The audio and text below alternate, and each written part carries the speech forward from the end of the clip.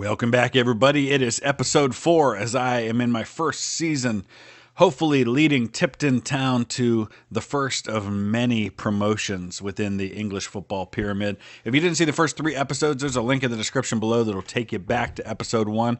We are now in first place with 10 matches under our belts, and we're going to go ahead and try to proceed pretty far into the season here in this next episode. Hopefully start to get into a situation where we can get a picture of where we might be headed. The team is pretty well shaped the way that I want it to. There's still some minor things I may want to make changes to, but I'm feeling pretty good about where things are at this point. So as is expected, we continue to see other clubs interested in some of our players.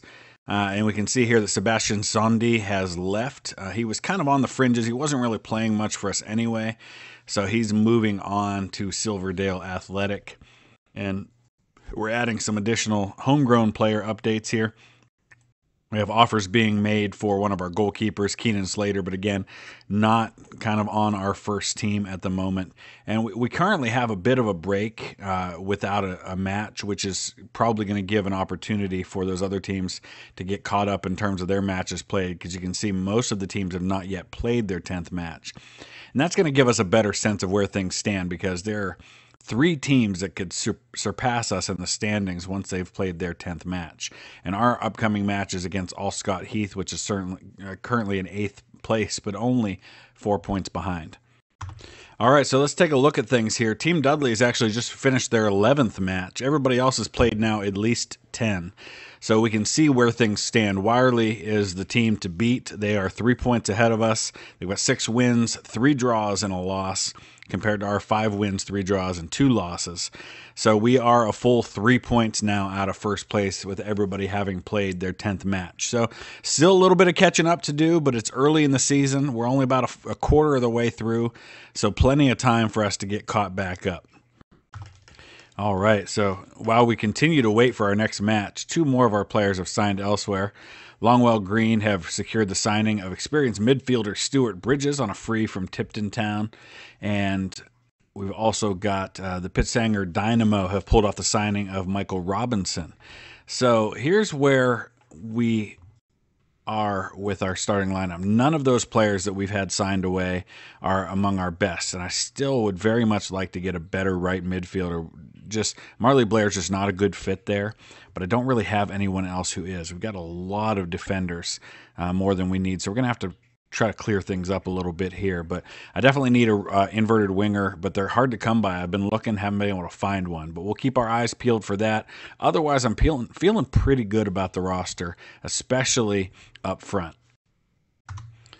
So here's our roster now, and looks like everybody is a fit for their position. We've added Harwood here. Now, he's not a great player, but he is a fit for the position. So that's one of those struggles that I'm trying to deal with is it better to have a quality player in a position who maybe isn't the best player but is the best fit?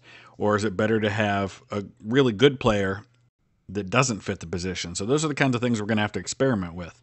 I've also added a couple of new forwards that may actually be better than Craig and Walker, but Walker's been playing so well that I just don't know that I want to replace him right now. But we're going to try maybe as backups some of these new players. These are the 2 here, Chakawana and Agadinho. So here's that player here. You can see how he's rated. He may be a significant improvement over what I had before. So we may have to give him a try in there. All right, well, I had a big win over Allscott Heath, 3-0, which puts me firmly in first place, even with everyone having played their matches. We're going to tie with Wireley, and lo and behold, look who we're up against next. So we're going to go ahead and watch that match, because that is a battle for first place. So let's see what happens. So here we go. It's breezy, 55 degrees Fahrenheit, 1300, 1 o'clock kickoff, 39 tickets sold on an okay pitch here at Tipton Sports Academy. We are pretty strong favorites. You can see that we've won the 3 in a row, which has been really key for us. But before that, it was a little bit more of a struggle. On the other hand, you can see here that Bromyard got a victory over Wirely, which is what brought us into that first place tie. They're a low-scoring team, Wirely is. They don't necessarily always put up a bunch of points, but I'm feeling pretty good about things here. So let's see what happens in this one. Starting to finally get everyone into good match condition. So I think that's going to help as we settle in and we get better performances moving forward. I've turned off the sound. A couple of you pointed out that the in-game sound was pretty loud, so I thought it would just be easier to turn it off. Got a yellow card already showing up here in the first 5 minutes, but let's go ahead and see what happens. I feel really good about my team, especially up front.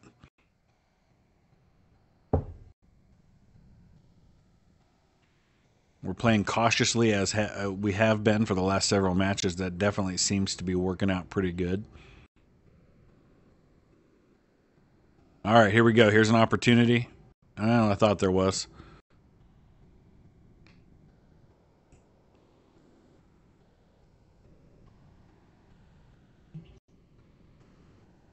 Oh, no, no, no, no, no. And there's a penalty kick for Worley right off the bat. Not good news. Not good news at all. We may be getting ourselves set up from behind to begin with, and we are. Okay. Well, let me take a look real quick at the situation. I'm a little concerned about this yellow card. I don't want to end up in a situation where we find ourselves down 2 goals right off the bat, or down a player right off the bat. So what we're going to do is we're going to have to go ahead and swap him out. I don't want to take any chances at all. 6 minutes in, already down a goal because of that penalty kick. Let's hope things get better. So far, it's not looking real promising. Oh! And there's another yellow card, but he's got 3. You know, you expect that in a match where you're dealing with 2 teams tied for first place. There's going to be a lot of tension. Yes! Please tell me he wasn't offside. Nothing? Nothing? Awesome. Excellent. Watch the Chelsea-Manchester United match yesterday on TV. My son's a big Man U fan, and one of his good friends from soccer is a Chelsea fan. And Chelsea had not 1 but 2 goals taken away by VAR. I know that Chelsea fans could not have been happy about that.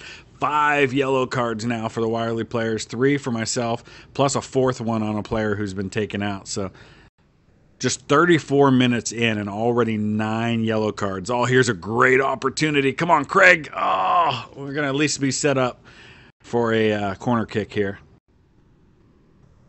Man, this is an intense match. Look at all those yellow cards. You know, you're dealing with amateurs. You're dealing with a battle for first place, and they're all right at the keeper.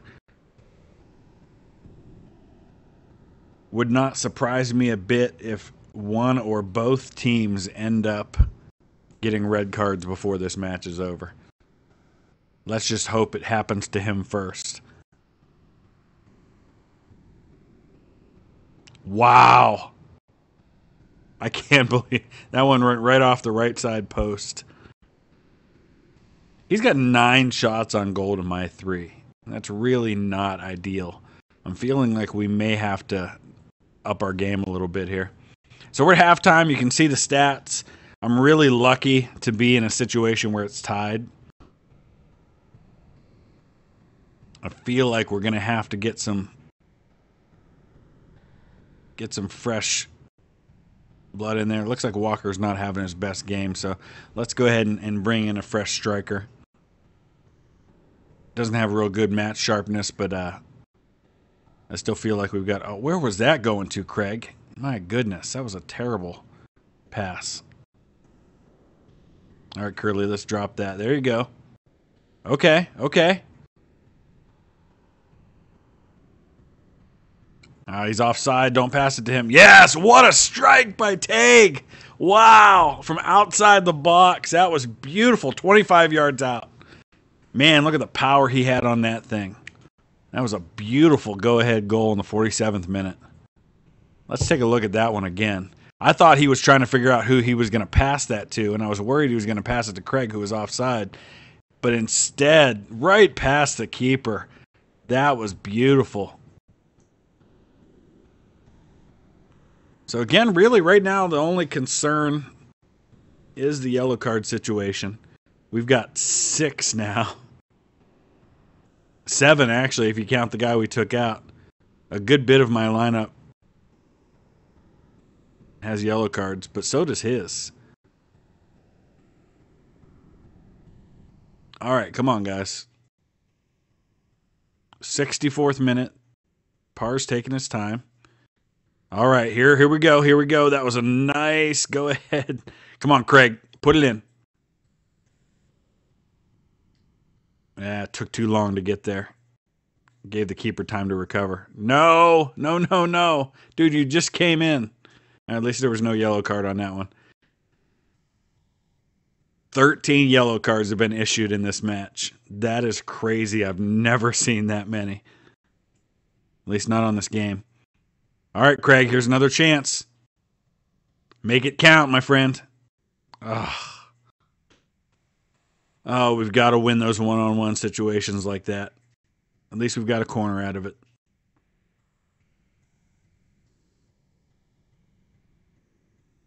Come on, Nash. Set him up. Nobody there. Nobody there at all. All right. 15 shots on goal for them, and their only goal is on the penalty kick. I don't think we're going to make another sub. I think we're pretty content to stay with the lineup that I've got right now. Hopefully that doesn't come back to bite me. There's probably a little over 10 minutes left in the match. All right, defense. There you go, Parr. Nice job. Way to take it off of him. All right, Craig, you need to step it up, dude. You've had some chances, and you haven't made the most of them. Here's my fresh meat. Oh, yeah. Oh, my fresh striker in there. I thought he was going to have a chance. We have got to learn to finish on those. We've got those one-on-one chances. All right, Nash, we need a better corner out of you this time. That last kick wasn't a great one.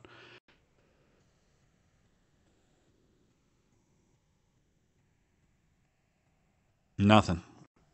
We're failing on the corners and we're failing in the one-on-one opportunities. That's a reason it's only 2-1 right now. That's all right. 19 shots on goal for him, 7 on target. It's a nice performance by my keeper. Let's see if he can continue it here. Come on, D. Get it from him. Don't give him a chance. No, he's wide open. Oh, boy. Gave it right back to him. Get that out of there. No! In the 88th minute, he ties it up. Okay. We're gonna attack, and we're gonna try to get this one back. Yeah, I think this is gonna end in a draw. Oh boy. Well, considering he had 21 shots on goal, 8 on target. Look at 42 fouls in that match. My goodness. Honestly, I probably shouldn't complain too much. That could have very easily gone different. So even though that first place match didn't go the way that we wanted it to, we did just now get a nice 2-0 victory over Droitwich Spa, in which we only gave up 2 shots on goal. So where that puts us now is 6 matches in a row without a loss. Now, granted, 2 of those were draws at 2-2, but everything else is a win. Let's go ahead and take a look at where things stand now. That puts us back on top. Granted, that is pending what happens in our next match. But you see Team Dudley is a point behind in 3rd place, but they've also played 1 additional match. So we're back to tied still with Wireley. Both teams at 7 wins, 4 draws, and 2 losses. I've got a better goal differential. In fact, I'm the only one with a double-digit goal differential right now. Cameron Walker with 8 goals in 13 matches. Just fantastic play from him. He's got such a leg on him. Some of the goals he's scored have just been on fire. So we move back up into 1st place. Let's go ahead and continue on and see where things stand. We're just about halfway through the season now. I don't know. Let's see. We've got 15 teams total, so I guess 28 matches would be the full season. So we're one more match away from halfway. All right, so we skipped ahead a little bit and just taking a look at where the situation is at the moment. I just want to show some of the recent fixtures. We had a pretty good run there for a while with the victories over Rensness, Bromyard, and Allscott Heath. Had that tie against Wireley in that battle for first place. Got wins against Droitwich Spa and FC Darlaston, but then we had this disaster against Gornal Colts. Started out well enough. I had a 1-0 lead at halftime, and then in the second half he scored 4 goals and just blew me out. It's really the worst defeat I've had this season. Came back with a 2-0 victory against Willenhall. It was kind of sloppy. Committed 28 fouls to only 12 for Willenhall, but still got the victory. I just want to kind of take a look at the team as it is now. Shaping up pretty nicely. We bulked up the defense a little bit with the signing of Malambo, who's a pretty decent fullback. Wilson's been my big signing, though. George Wilson, right now, along with McCulloch, my keeper, are my stars on this team. George Wilson, 18 years old. His very first appearance in any level of soccer at this degree. He played for Blackburn, but never had any appearances. He's had 2 appearances for me so far. You can see the numbers here. We don't have many players that have got into the green where you get up to that level. 16 in natural fitness and stamina, 17 in work rate, 16 in aggression and bravery, some decent skill in anticipation, concentration, leadership, teamwork, tackling. So not a lot in the areas of kicking and scoring, but he's a really nice midfielder, center midfielder to have for this team, and it's going to make a lot of things easier moving forward. He's a ball-winning midfielder. He hopefully will help me to control the possession and get it to my scorers. So we'll see how that works out. We're going to play through just a couple more matches and get to the kind of the last few months of the season, see if we can stay on top. And then we'll come back with one more episode to wrap up the season and see if we can get that promotion that we want. So just looking over the roster, I actually did kind of a purge about a week of game time or so ago. Cleared out most of the bottom end of the roster, got rid of most of those 1-star ability players. I included in the cuts that I made was my vice captain, who actually we've talked a lot about. That was Joe Tessum, I believe his name was. In fact, I'll go back and show you where those cuts were in my inbox here. You can see there a bunch of free transfers.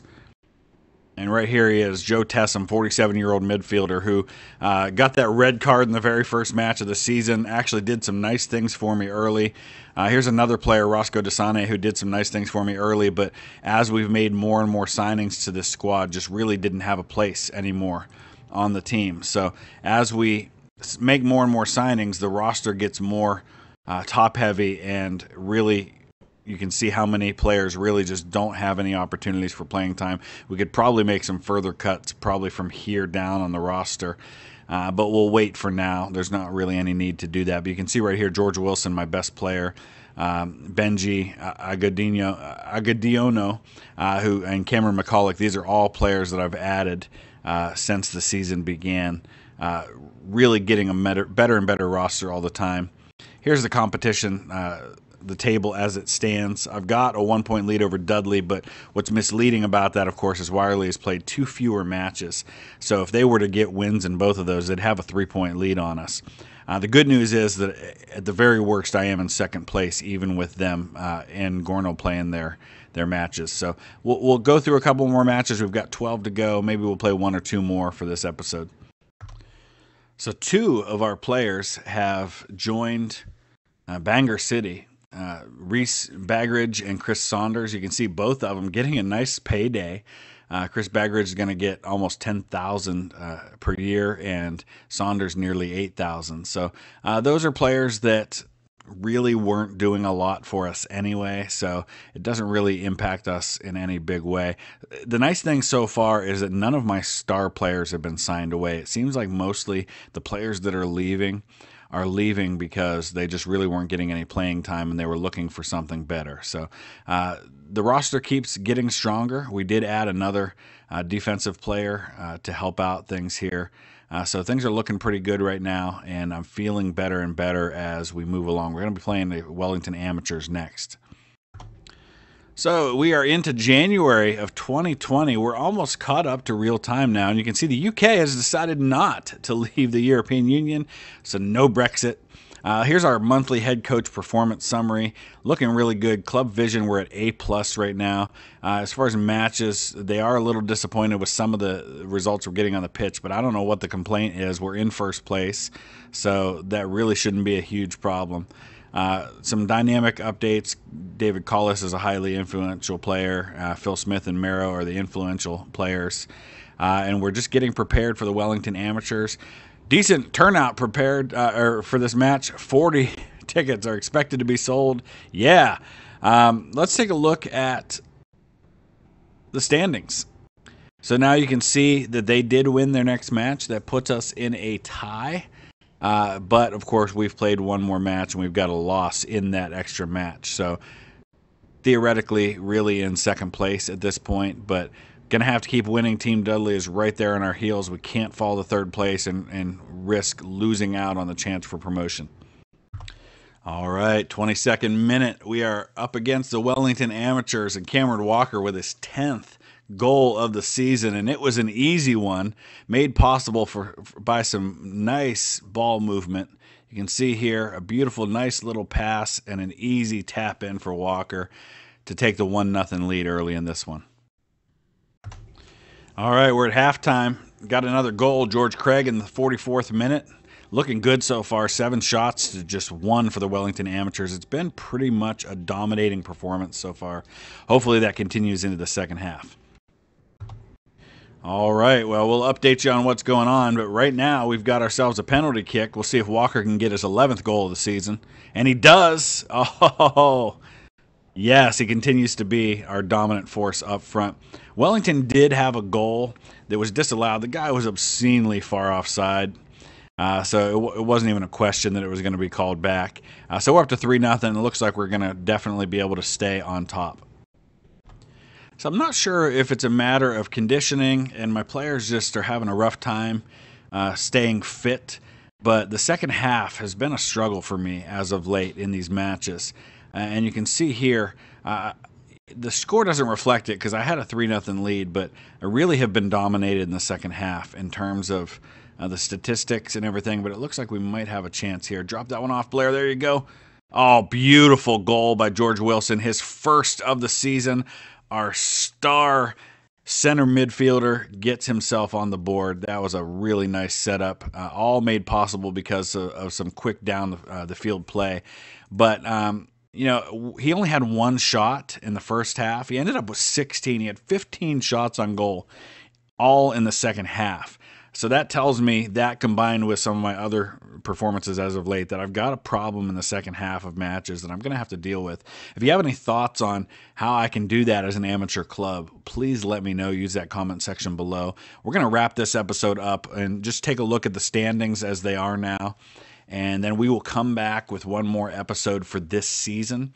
By the time the next episode is done, we should be completed with the first season, and we should be able to see whether or not we've been able to gain that first promotion to start our climb up the football pyramid.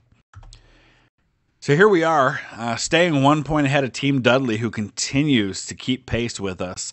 And, of course, you can see still got that 3-point lead now against Worley, which they've got their 3rd loss, which means that we are in a first place tie at the worst. Even if they win their next match, we'll have identical records.